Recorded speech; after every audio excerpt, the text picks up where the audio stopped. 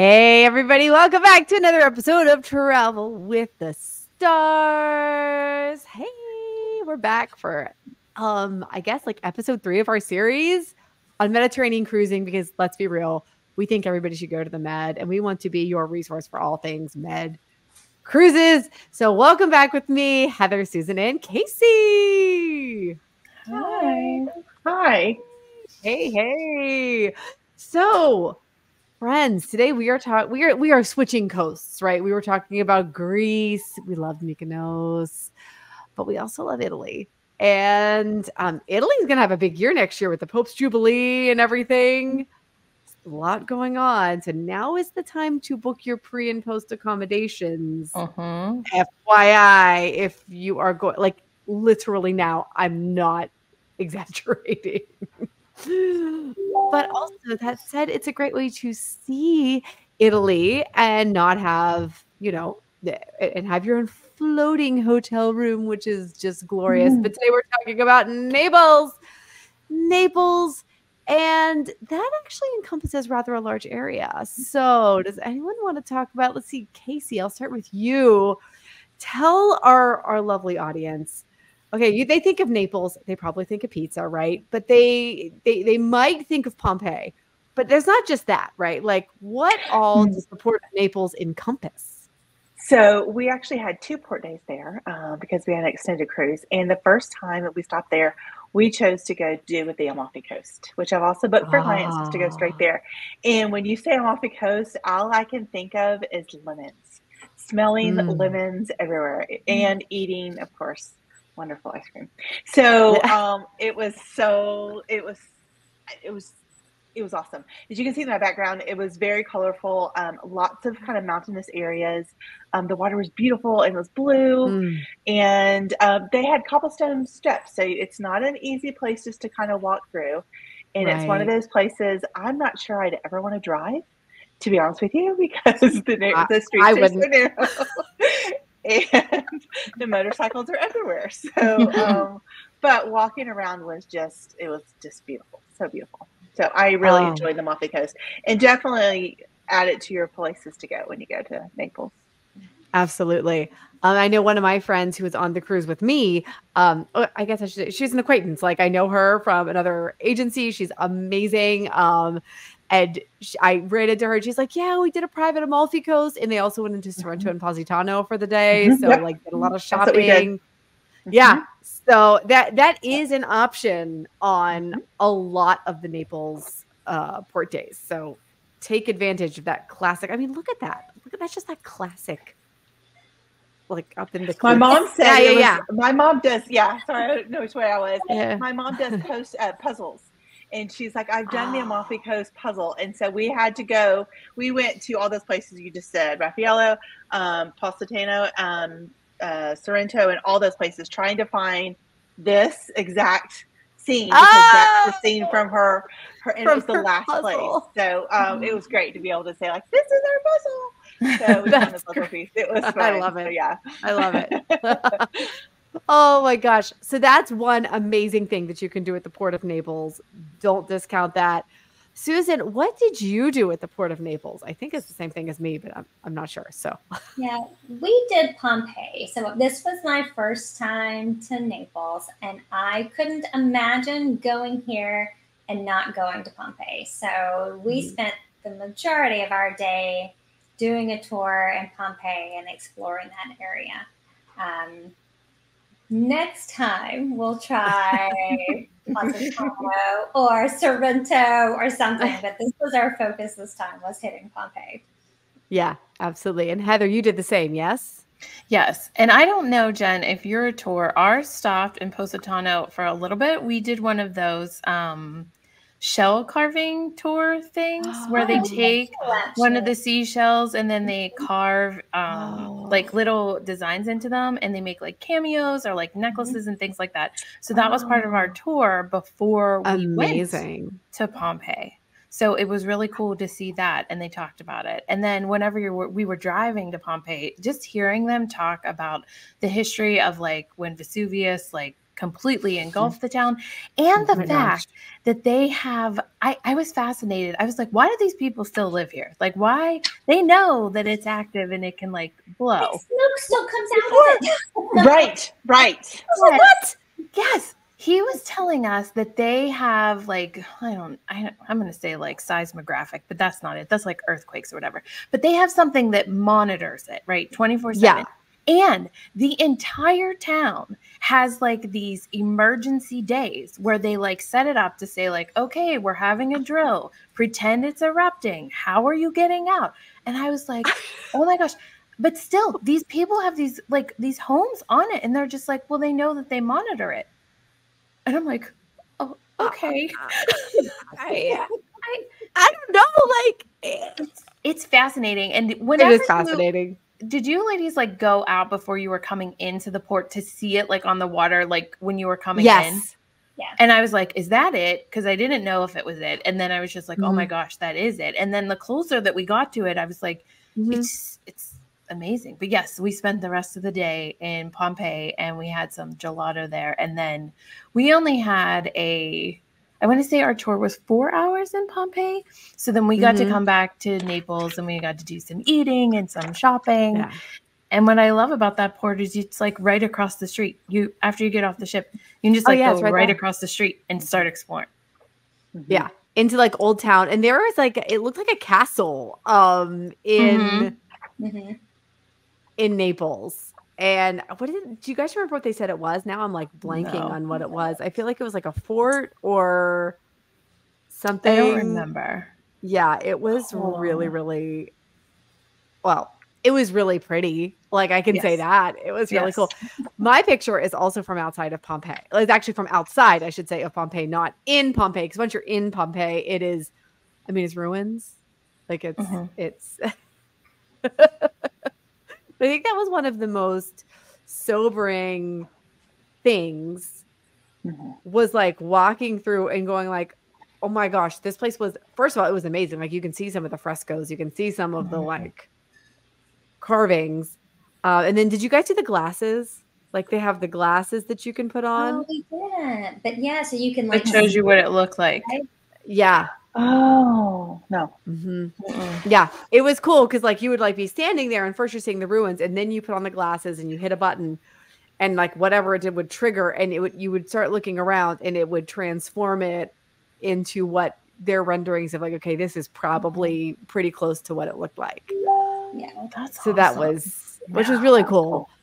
Yeah. And the thing is like, so we all probably saw something different because I know me and Jen were comparing stories, but we were on the same tour. We were on the same ship, same tour, whatever. Yeah. They're constantly excavating like something new all the time because we got really excited that they were like, oh, the blue room is open. And I was like, oh my gosh, are we going to get to see the new blue room? We didn't. But then we were going under to see the spa, Jen. The spa, yes, like, I got to see the spa. Yes. And I was like, gorgeous. Oh my gosh, it's like stunning. But to think that like this whole thing that they have like dug up, that it just completely, it's fascinating to see. I highly recommend it if it's the first time ever. But as Susan said, if it's your first time. When I go back, I'm like going to Capri. I'm going to Capri. Yeah. And I think that's the thing is like, because Brady's like, I thought you said we were seeing Amalfi because there was a tour that like could have been available, like sometimes was available where you would go boat. It was like a big, like all day, like Amalfi and like Sorrento Positano and Pompeii. And I was like, oh, that's the one I want. But I don't know if it was like, because our port time was too short or what, but I didn't get to do that one. And because that's what I wanted to do. I could have done it private. I should have just done it private, but I was busy. And I didn't get to my own travels. It's fine. But yeah, like I think the thing that was so surprising to me was that people do still live in the shadow of Pompeii. Oh, by the way, I did mean to say that too, is the other thing that I know Katie, who was on our initial episode, had said is she has been to the Herculaneum, which is the lesser known Pompeii. Right, yeah. Yes, it's the lesser known and even better preserved. Well preserved, yeah. It's even Okay. more well preserved. So, food for thought for your next one. If they have that, or if you can schedule a tour, that's something else. Since Casey's been, she had double port days in Naples. We all live I vicariously loved it. through her. And well, the best thing about it is that when obviously not everyone's cruise is going to hit double days like that, because you're not going not Yeah, everybody's right. going to spend 14 days on a cruise, but people who actually are going to Rome and want to do, you know, those little side trips to Naples, it's enough where you could actually go spend the night and have 2 full days there, and not feel rushed, and be able to kind of get to everything. I loved Pompeii as well. I was amazed at. We went to the new area. Well, new, I don't know. They opened it supposedly a month ago. This new excavation area that you could still see the mosaics on the walls that they were finding. Yes. And like one of the cool things, they were like these huge jars that were just like tilted over to the side. And I was like, oh, they're like, no, they were drying when it erupted, and it stopped. And like, that's the way it was. They haven't moved the jars to make it look all set up or anything. It literally is, that's the way it was drying in this little angle. So, I mean, I don't know. I think I was just surprised at how many colors there were everywhere, and how rich some areas were because of the mosaic tiles that they chose to use and the patterns. I don't know why. I just thought it would be Stone, all boring bull stone, you know, and it wasn't. I mean, I would have thought of spas, hot and cold, and lockers. Like, that's just, I don't know. The things that they thought about in some of those other areas I'm not going to mention, but in the signals and all that stuff. A house of ill repute. Wow. Yes. I was just floored going, this is so much more advanced culture than I was expecting it to be. And so I need to go back and see more. There was a guy in our tour. He was like, I want to say like 2 people maybe behind me. I felt like the entire time when we were going through like some of those fresco areas and stuff. And he was like, I've never taken so many pictures on my phone in my life. I didn't expect it to look like this. I just busted out laughing. And I was like, and when you get home, you're not going to remember what they were. Right, exactly. But it's true. Like, you're walking down, like, this is like an actual main street. Like, I could be walking down, I mean, where I live, like Main Street Zilly. Like, I'm like with the shops and like, oh, this was a bakery. How they could tell it was a bakery? Like, because I guess the kilns. I was like, okay. I mean, the ovens are there. I mean, you can see where they would have baked. That's amazing. And like whenever you were those, and what I want to say, those hired up stones, like to help the people like get across the street. And then when we went down further, he was like, and if you had someone in a wheelchair, you would go further down here. And then he walks us down. And I'm like, they even had like wheelchair access. Like what? Like what? I was very surprised of how much, I guess like I thought it was going to be something different. And while it hit the expectations, I was like, so surprised of everything that I saw and learned there. Exactly. Yeah. And oh, my dream came true on that tour. I want to do 2 things in life before I die. And it is to wave a Mickey hand. It is to wave a Mickey hand in Magic Kingdom when I am like 80 and just tell people to have a magical day till I die. Okay. My other goal when I retire is to be the tour guide that holds the sign. Okay. It's all I wanted to do. And our guide, paddle of power. It was perfect. He was like trying to get our group because our group was really big.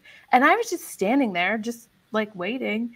And he was like, here, can you hold this and guide? And I was like, yes. And I was like, and everybody in our group started laughing. And I was like, this is my dream. Like, and I was like, guiding everybody through the entry. And I was like, oh my gosh, this is the greatest day of my life. I was holding a Disney paddle. It was magical. Oh my gosh, that's amazing. Okay, I love it. Oh, Paddle of Power. This is called on Adventures by Disney. Paddle of Power. He even laughed at me like, "Oh my gosh, like I didn't think Like, I didn't know it was gonna make you that. Yeah. But a good tour guide can make all the difference there too, and they can really like bring the history to life and just yeah. I mean, a fair warning. I mean, it should be trigger warning. There is a room where you're gonna walk into and you will see it's the cast of a dead person. The skeletons in the museum. But yeah, it's a lot. Yeah. It's very right there. Yes, and then there is a little market outside where you can get pizza, you can get like sodas or whatnot, and little tchotchkes. If you have if you have children, you might want to monitor avert their eyes. Avert their eyes. There, I never saw so many. How does one delicately say? Interestingly shaped keychains and bottle openers in my life, and playing cards. So just fair warning. Yes. It's oh yeah. Yep. Walk by, I was right out there. I was like, "Is that?" And Brady's like, "Yep." I was like, just fair warning on that one. One thing we have not touched on though, and Heather, I know you and I have to talk about this because we talked about it. We texted about the pizza. Oh my gosh, it is the best pizza I've ever had in my life. It is. I can't explain it. It's so good. It's so good, and everybody said it was going to be good, but I was like, "What? Yeah. Like what? What is this? Why don't we have this? Like where did we go wrong, America?" Right. The closest I got is via Naples, which I mean is very good pizza. Yes. But yeah, like America, what are you doing with your pizza? What's going on? Okay, but tell us about it. What's special? What makes right. Well, here's I just one eat gelato all day long. That's all I ever eat. Okay, I mean, that's delicious also. Like, I'm not throwing shade on that.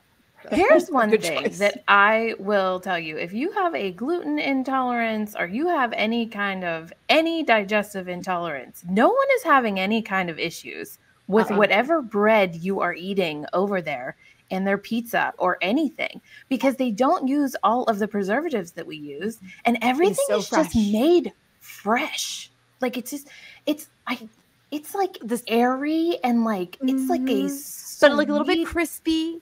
Sweet crisp. It's also a little chewy.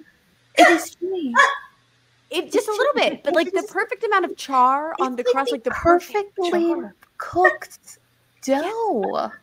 Like the dough, like it's not doughy, but it's not like a crispy, but it's got like a little bit of like that charry. You eat the crust. Oh my gosh. Here, you eat all the crust. How many times do you order pizza and you're just like, oh, screw it, I'm not eating the crust. You're like stealing the crust from like people next to you. Like I would take the crust like and dip it in like olive oil. Literally, it was so good. And then the flavor of the tomatoes just like pops. It's like a pop fresh. I don't want to say sweet, but like that's what I want to say. Sweet. It's not sweet. It's like a tomato from heaven. Yes. Like a little tangy, but like a sweet tangy. Yes. Like did they talk to y'all about the tomatoes? It's a special tomato that they do use. I learned this on our. Oh, I don't think no. Yes. I did not hear this. So the mountain area produces cows, sheep, goats for cheese, and the carbine tomato, and also huge lemon. So they have a very different tomato there than we have, because that has to be that makes sense. So yes, that's what we learned. The sauce. I mean, just like the sauce, like all it needed. We just got the margarita pizza. It was sauce, cheese, and a little bit of basil. That's it. That perfection. It was perfect. It was the greatest thing ever. Yeah. Like Brady was like, pizza. I was like, yep, on it. It's just and like you're not bloated afterward. That's what like I mean. Like, I could eat there all day.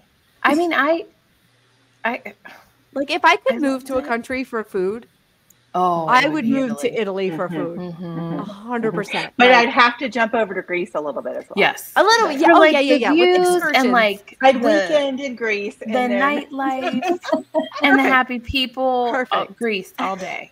But all day to just long say you had to sign up to eat somewhere for the rest of your life. for the rest of your life.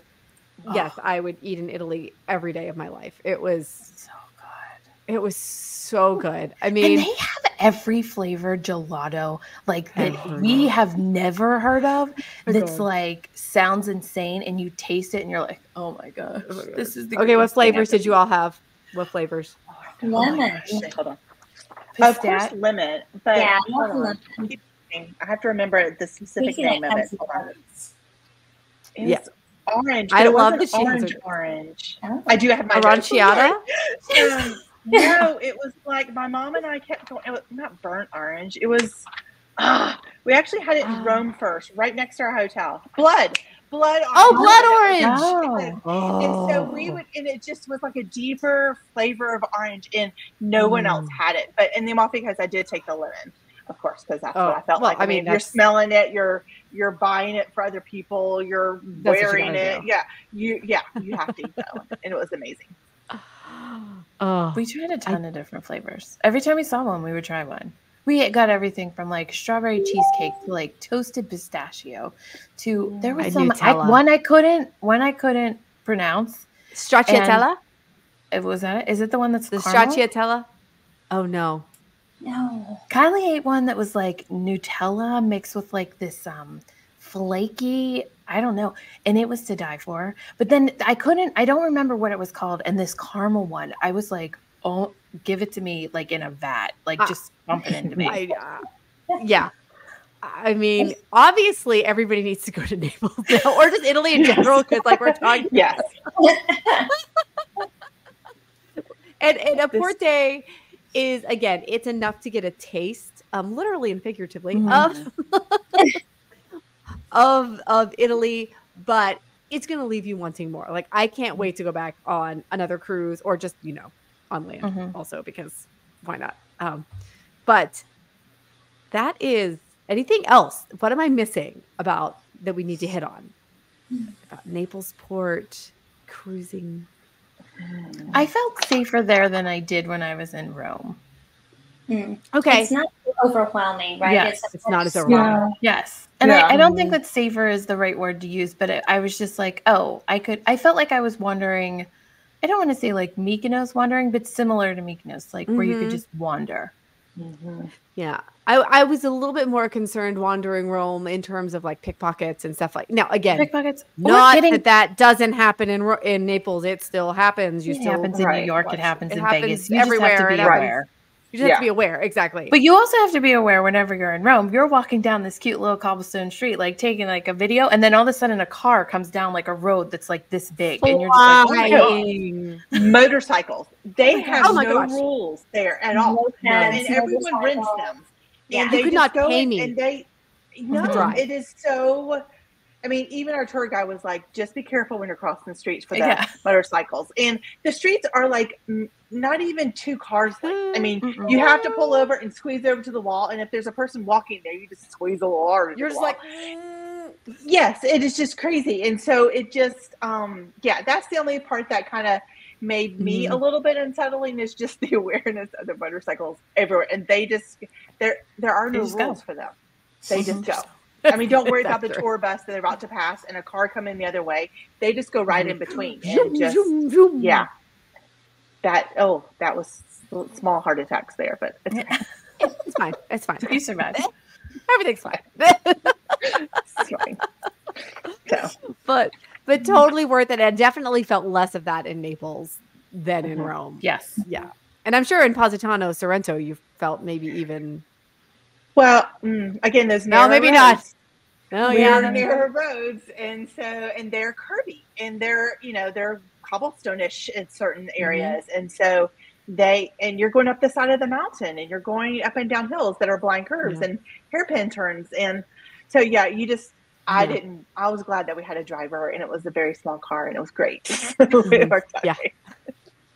But I would not rent a car there or suggest. Would you do the same thing if you went back? would you do the same thing? Or Yes, would you do in fact, the same exact thing. In fact, so I think I've said this before. So, like, when I'm traveling without my family, meaning husband and boys, I kind of always think of like, what would they like about this? Can I come back and take them there? So, literally in the middle of where we're standing right here, I was like, I would like to take you there, maybe not for a whole day, because I mean they don't really need to shop and whatever. Yeah. But on the next one, I would love to be in the water and seeing the coastline from the water. That's Like what I think that they would like to do. Yeah, like a back boat. and forth kind of ferry thing. Yeah, like a boat going. Thinking of that, and then I will want a longer time at Pompeii. I think they would really gravitate towards that because they're 15 and they're kind of into history and all that kind of stuff. Yeah. And I think that would really. It was just so, again, mind-blowing for me how far we've come, but yet how advanced they really were. And I think I would like to show them that. Crazy. And that's kind of what I've been able to explain to clients too. Like, you really could use 2 full days without feeling rushed. You could get it all done in one day. It's just going to be a really long day. Yeah. But to have more time would be great. Nice. Yeah. So that's what I'm hoping we get to go back next summer or the summer after. Oh, there you go. So, yeah. Absolutely. Absolutely.